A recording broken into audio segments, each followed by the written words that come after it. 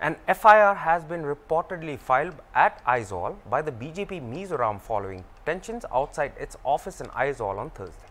The AAP Mizoram activists attempted to stage a protest against the situation in Manipur after a shocking video from the violence-hit state circulated.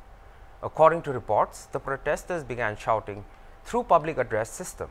Despite objections by the BJP, a leader of the BJP told Zoram Chronicle that the protesters who claimed to be affiliated with the AAP Mizoram did not obtain prior permission from the DC. They were urged to disperse. Unfortunately, this led to a scuffle. Police reportedly arrived at the scene and dispersed the protesters.